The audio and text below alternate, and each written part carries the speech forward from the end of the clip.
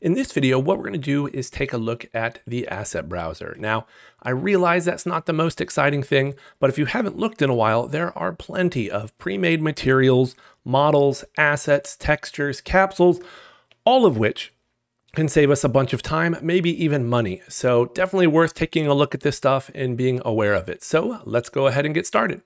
All right, so we're going to take a look at the asset browser, and I believe in order to access these assets, you need to have a subscription to Maxon One.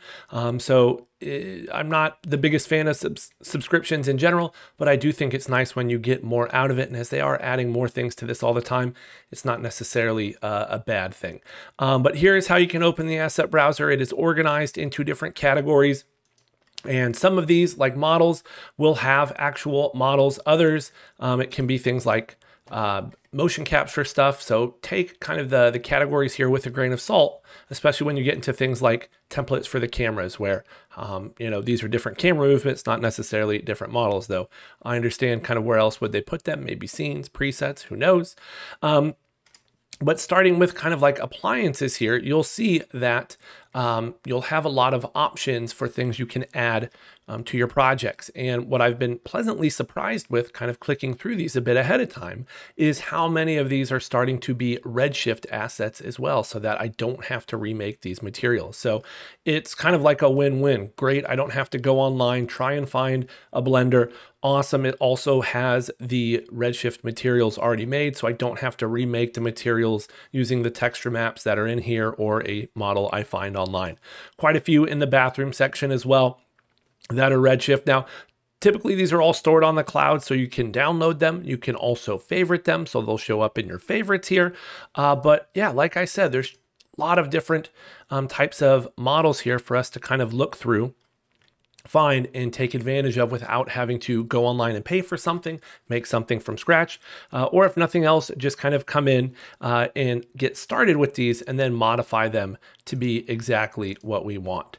Now, some of these categories have a few more items than others, right? The food has a decent amount, and still, it'd be nice if some of these were Redshift, though I'm guessing some of these that don't are also procedural models as opposed to, say, a texture map. So I get where, that may be a little bit trickier. They also have quite a few kit bash elements, different connectors, decals. Oh, interesting. Okay, cool.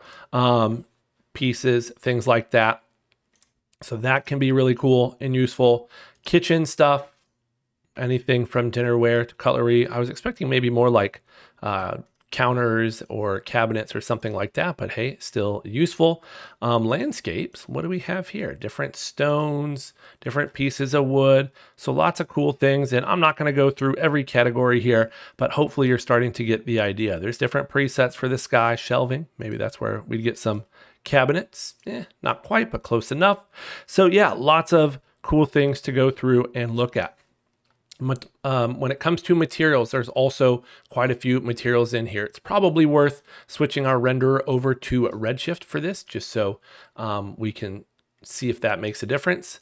Now, node materials, I wouldn't expect these to be Redshift, as there is a node editor for Cinema 4D's materials, but as we start getting into some of these other categories, I would expect to see them. And specifically when it comes to, okay, they showed up, Redshift, you can always just search for Redshift and it will show you those types of assets, whether it's a material or I believe even an object or a model that has those. So yeah, there's different carpet materials, ceramics, fabrics, all of these are Redshift.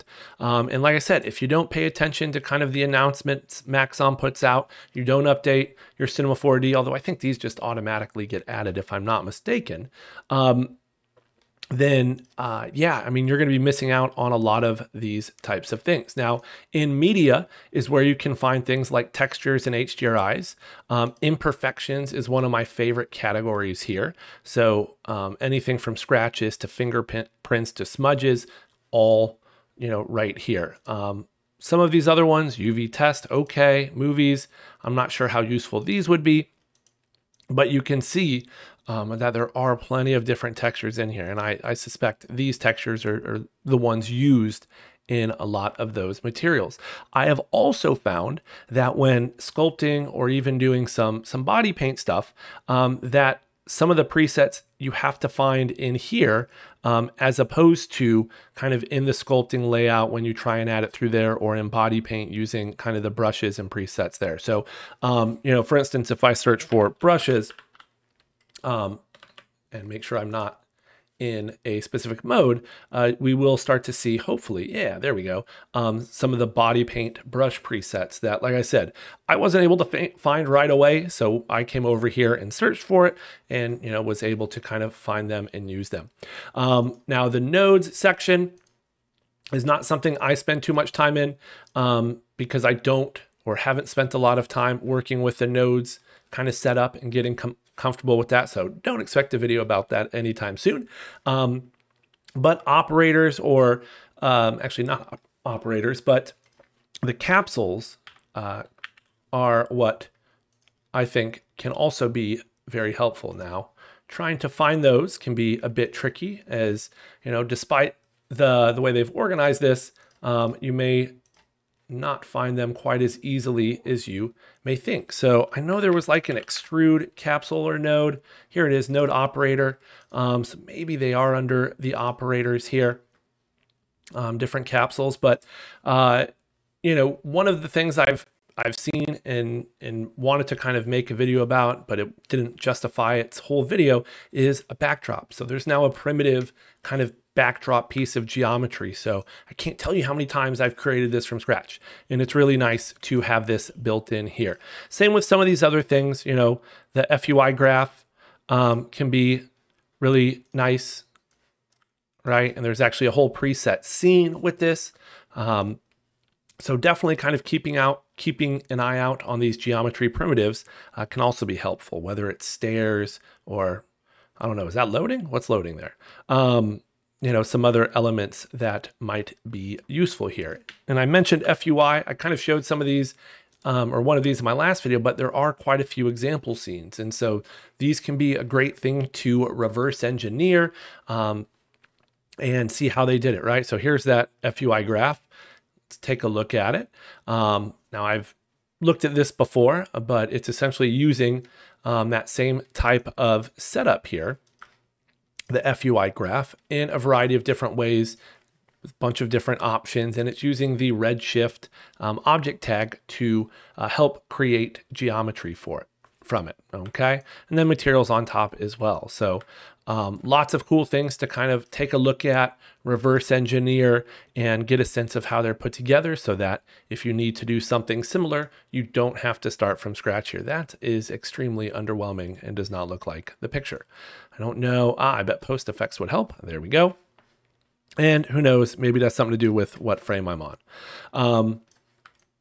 But yeah, definitely take a look at the asset browser if you haven't. There's a lot going on. One of the things I haven't talked about, probably the last thing I do, is HDRIs. There are quite a few HDRIs in here. Now, I tried to disconnect my Grayscale Gorilla hub in hopes that those assets wouldn't show up here, because they do. But so there's obviously going to be a lot more here than what you would have if you don't have Grayscale Gorilla's plugin. But I promise you, if you do Google, or not Google, but type in HDRI, you will see a lot of these. And honestly, it looks like these at the bottom here that have this download icon as opposed to that icon. These are all the ones that are included, right? So, that's a lot of different HDRIs, different outdoor settings, indoor settings, a couple of studio ones. So plenty of options to drop into a dome light or whatever renderer you are using. That will do it for this video. If there's anything else you would like to see, please leave a comment down below. If you could do me a favor, like this video as well as subscribe to my channel, I'd really appreciate it. And until next time, take care.